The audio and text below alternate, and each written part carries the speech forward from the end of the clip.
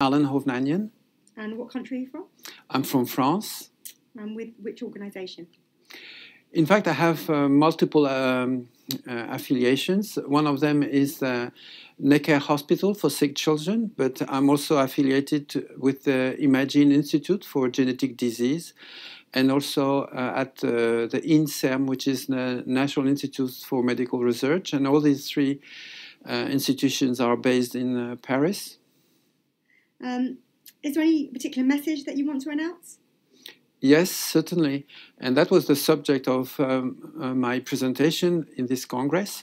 So we were very happy to announce the enrollment of the first patient with recessive dystrophic EB in a clinical trial, which is a gene therapy clinical trial, which we have been working on for the last 15 years.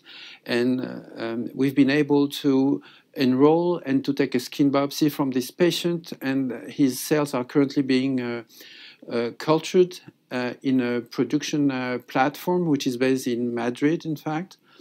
And the plans are to graft this patient with 300 square centimeters of his own genetically corrected skin, using two major variations of what has been performed so far.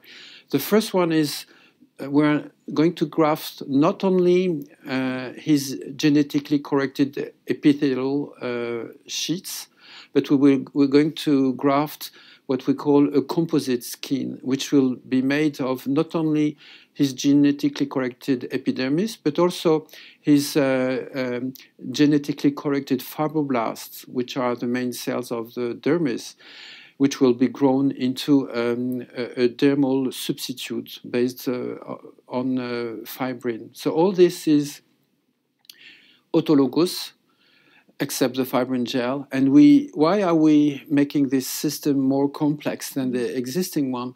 Is because in the specific case of recessive dystrophic EB, both the keratinocytes and fibroblasts contribute to the disease pathogenesis. So not only they produce locally and they secrete type 7 collagen to form anchoring fibrils, but also the fibroblasts contribute, unfortunately, to the production of a very fibrotic dermis, in which we know that biological pathways are activated and which send deleterious signals to the epidermis and which lead to the development of severe skin cancer. So by introducing genetically corrected autologous fibroblasts into this skin composite, not only we hope to, we will restore dermal epidermal adhesion, no more blistering, no more erosions, but we should significantly improve and reduce the fibrosis, skin inflammation, and prevent the development of skin cancers. This is why for us it's a very important achievement, and we do hope that the first results will be as we expect. So this Congress really means something to you?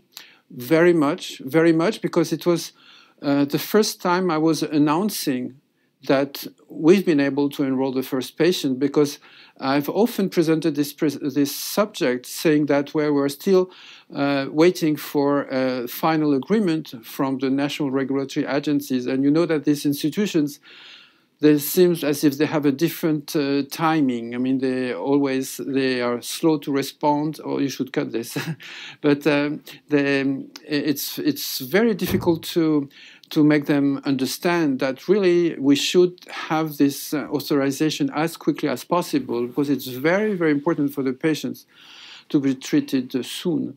So it took us more than a year and a half to get all these authorizations. But now that we've got them, we could open the clinical site. We could invite the first patient who we had identified for many years ago. And he was very, very eager to take part in this clinical trial. So everything is happening now. But we know that everything is going to will have to be very, very precisely thought, because it's the first time this type of approach, which is quite complex, is being undertaken. That leads me into, so what are the biggest obstacles that EB researchers like yourself are facing? The big obstacles are sometimes on the scientific part, on the technical part. And the other type of obstacles are, as I said, the lack of understanding of the regulatory agencies to help us to bring these projects to the clinic as quickly as possible. There should be, like there is, I think, in the States, a specific pathway, a fast track system, which should, on the contrary, facilitate this type of project. And I wish the European Medical Agency would be aware, like the FDA is, of how dramatic the disease is and how high the medical needs are. Do you think this global collaboration that we have has been beneficial? Absolutely. I think this is really the best way to go. And I think it's the first time that I've seen and I've felt so much willingness from the scientists and from the donors and from the industry to collaborate and to move forward. Maybe this is because everybody is understanding that the field is going faster and faster, and we are really living a very specific period in which several different clinical trials are currently being done. Several phase 3 clinical trials are being undertaken, which is really showing that the field is moving the right direction. And what message would you like to send to the EB community?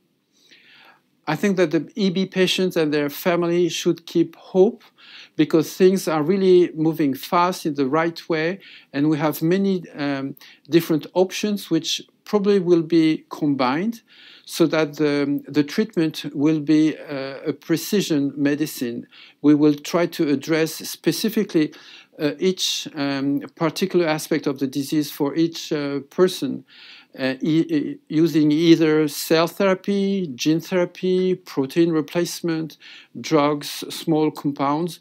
All those could be specifically chosen and combined to address the patient problem, and to consider that it's obvious for everybody that EB is not only a disease of the skin, it's also a systemic disease, which is involving a lot of inflammation, a lot of fibrosis, sclerosis, and also involving the mucosal surfaces. So what do you think we should be using as a way of measuring whether EB patients are getting better during clinical studies?